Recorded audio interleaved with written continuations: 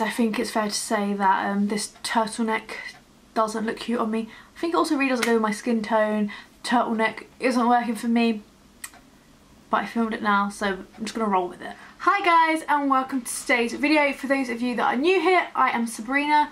I hope you're all very well. Before I get started with this month's Before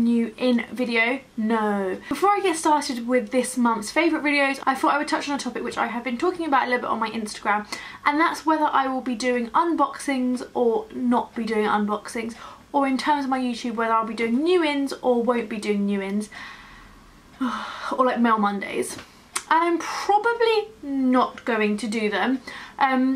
I kind of started doing them because I thought it was a good way for the PR to get some coverage and for me to be able to like thank the PR, but also for you guys to see what's new on the market. However, I spoke about this on my Instagram, and like, this isn't 100% certain, so you could possibly still twist my arm, so do leave me a comment down below with your thoughts. But I've been talking to quite a lot of you on Instagram, and a lot of people have said that it often comes across as boastful, not necessarily just mine, but just generally the topic of unboxing, and that it's also not that beneficial for PRs, because often it's just like, hey, this is what I got, rather than it comes out on this day in these different shades, or like, or it was inspired by something. It's just very much like a instant first impressions, which aren't always that informative, and I will be the first person to say that mine are often not informative. Basically, I'm unsure as to whether we're going to carry on doing those, but probably not. I also don't like having to upload on a Monday. It just seems to be a day that doesn't really work for me, especially because I like to upload on a Sunday as well. And I just think that realistically for my channel going forward, I'm going to look of other ways to talk about beauty products. So for example, I think I'm going to be doing my monthly favourites again, which I kind of stopped towards the end of last year. And also I think I might do like maybe my top 10 new launches of the month, because I think that gives me opportunity to kind of try them a bit more and talk about them a bit more. But you'll probably still get stuff like new in at the drugstore rather than an actual unboxing. So basically just a little bit different, but I really hope that you guys still enjoy it. And generally I think my content will be changing a tiny bit. That my next video I think might be kind of travel related. I'm just going to give it a go, see what you guys like, see what you guys don't like. So do let me know in the comments if you like a video, if you don't like a video, what you'd like to see more of, what you'd like to see less of. Today I am doing my January monthly favourites, and can I just say I am so damn excited for January to be over with. I really struggle with January. It just sucks. It's just the weather. Actually, it's probably just the weather and how dark it gets so early on. And I'm just really fed up of January. I am so excited for spring and summer. And today was quite a sunny day, so I was like, spring, is that you? And I'm really hoping, I mean, I know I'm getting ahead of myself. It is just the end of January, but I'm very excited. Next month I am off to Barcelona, so that's something to look forward to. It's also my birthday on the 5th of February, so pretty soon.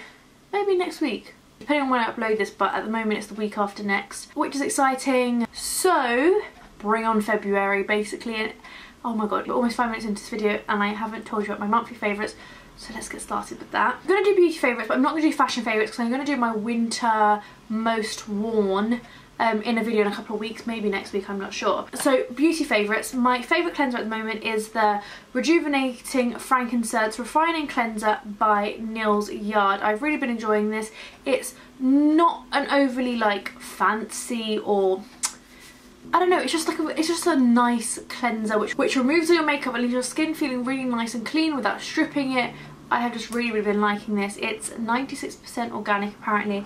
I massage it onto dry skin and then I just take it off with like a hot cloth. And sometimes I find that like hot cloth type cleansers are really drying. This one isn't, and it works really well on my dehydrated skin, I find. I feel like this whole like favourites isn't anything new to me, but I haven't done a favourites in so long, so hopefully I haven't spoken about these too much. My favourite eyeshadow palette has hands down been the Makeup Geek Manny MUA palette, which looks like this. I've had this for a while. I kind of went off it a little bit, and then I've basically been loving these 5 colours. I don't really use the other 3. This one I don't think I've ever used, and the other ones are really beautiful. But in terms of like travelling or like staying or not staying at home, it's like a really lovely size to go in your makeup bag or in your suitcase. But but I just really love the colours. I'm into really warm eyes at the moment. You can tell that my eye is quite red today, and I've got these 3 middle colours on. They're my favourite 3. More so probably even the bottom 2 I could use quite happily on their own. Quality of Makeup Geek shadows is just incredible. I realise I just said this isn't my favourite colour, but just look at how beautiful that is. I just love their shadows. I'm not 100% sure if I should have spoken about this because I'm not 100% certain it's a permanent eyeshadow palette, but mine is off Cult Beauty, so I'm going to try and link to that down below. But generally I just love warm palettes, and the Makeup Geek eyeshadows that I have are all incredible. Lip, Charlotte Tilbury has been leading the way. I've got some Charlotte Tilbury here, there's some Charlotte Tilbury over there. I've basically just used Charlotte Tilbury lipstick all month. I got 3 for Christmas, and for some reason that kind of reminded me I had some others in my collection, and I've just been using them loads. On my lips today, and this is my favourite combo, I have the Pocket Pout in Kiss Me Quick. It's not a stick, so you have to dip your finger in it and then apply it, but I do really like it. And then over that, just because this is a tiny bit darker than I like for every day, I have Miss Kensington, because this is slightly lighter than I like. So together they are absolutely perfect, and that's what I've got on today. Usually I do line my lips as well with MAC 12 lip liner, but today I didn't. On to brows, I've been using 2 products. First one is the Liner Brow Line. Really like this. It's the finest eyebrow pencil I have ever tried. It's like a crayon, I guess, because you twist it up.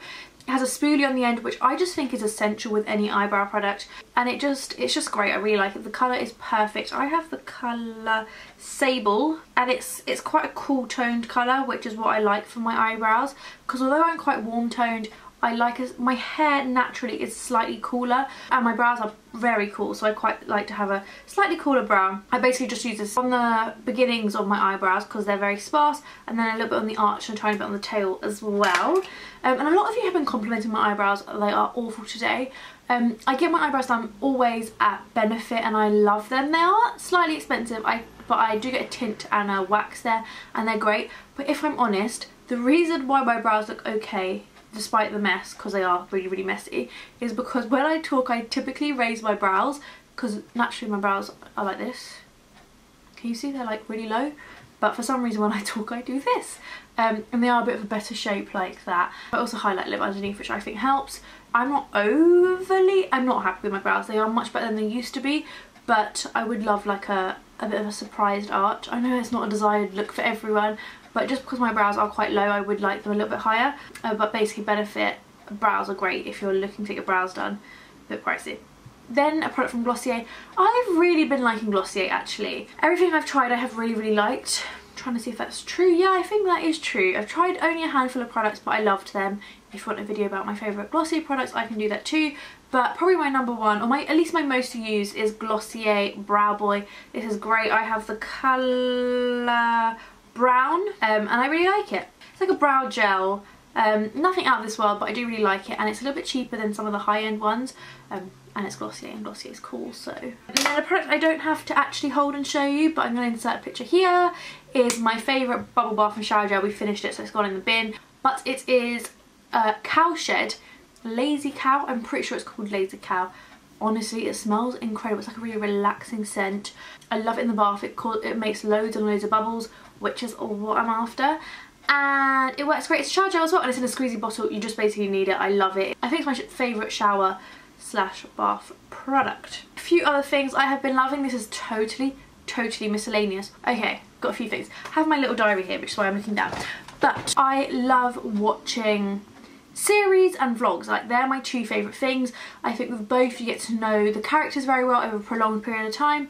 Obviously the vlogs aren't characters, but you get to know the people very well over a long period of time. That's why I love vlogs and series. I don't really watch films. I think I say that a lot. But my absolute favourite vlogger of the moment, vloggers, is Pia and I want to say his name's Kano, but I don't think it is. Let's have a quick look. Oh, it's Kane. So Pia and Kane, I absolutely love their vlogs. I discovered them, I don't know how, but his vlogs are called The Diaries of an Instagram Husband. Honestly, I have watched an embarrassing amount of their vlogs. I just think they are incredible. I've decided to watch from 1 onwards, which is a bit crazy because I think they might have like 200. But I've watched probably like the uploads from like the last maybe close to a year. They are quite short. I just think they're quite inspiring. They talk a lot about how they film, how they edit, which is great because I don't think a lot of vloggers do that, and I definitely want to vlog a little bit more this year. They are definitely an inspiration. I think if you're looking for some vlog inspiration, they are fab. And more so, like, I always mention that I love Zoella's videos, and some of you are like, oh, but her audience is typically a little bit younger than mine. But what I love about Zoella's videos is that they're usually like quite happy and quite easy to watch and quite fun.